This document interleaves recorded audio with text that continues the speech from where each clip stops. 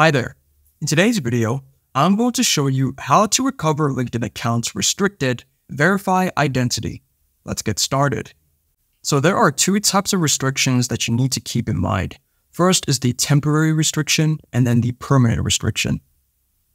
Now in the temporary restriction, it usually means that you'll be locked out of your LinkedIn accounts for a couple of days or 2 weeks or even sometimes a few months.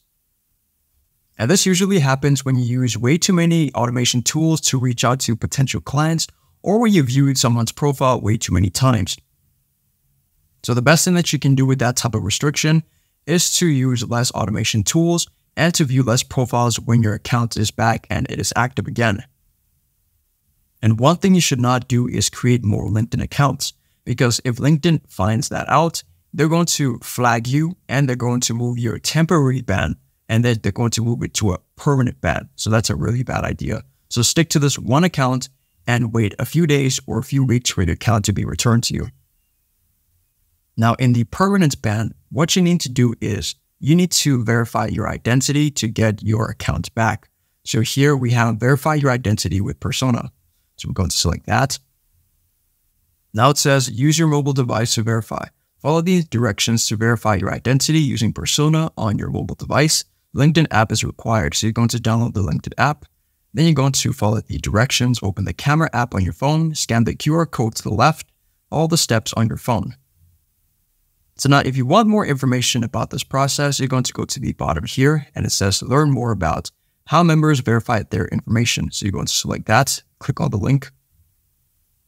So now it says verified information helps provide authenticity signals to others that you are who you say you are. Verifications can also help you make more informed decisions about connecting with other professionals.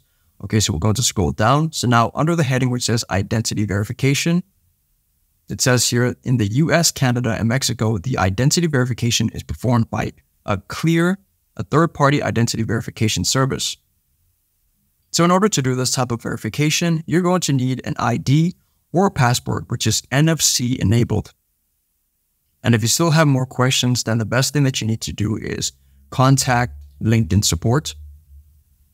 So it says here, by uploading a government ID and or taking a live selfie using services provided by the above trusted partners. If this video helped you out, then please leave a like and consider subscribing. It's free and it helps the channel to make more videos like this. Thanks for watching and see you in the next one.